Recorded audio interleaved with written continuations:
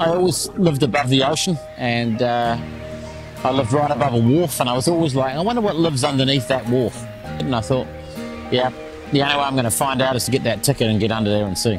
Ghost diving for us here in New Zealand is, we're a team of divers, shore crew, free divers and kayakers that want to get out there and make a difference, hauling out all the junk and stuff that ends up in the sea here in New Zealand. Trying to get as much of that rubbish out is really important for us, obviously from an environmental perspective and improving the ocean. One of the primary reasons I got into ghost diving here in New Zealand was just seeing the amount of junk.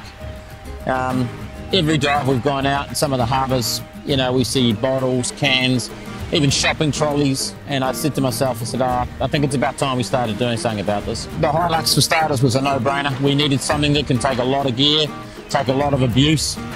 Tyre-wise, we needed something that was going to grip the ground. We do a lot of recoveries from beach, gnarly sort of rocks, stuff like that. We needed something that could work in both sand and pretty much any environment. I have to laugh with the Razrs on the road, being a mud tyre.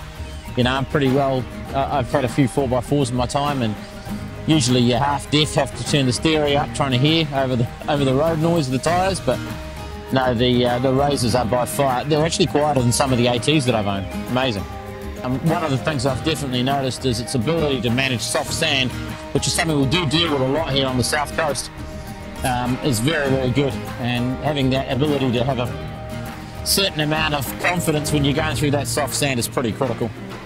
We've had them in, you know, really rugged beach environments, right down to the water's edge. We've been hauling out large, heavy nets, loading them into the back, and touch wood, we've never been stuck yet.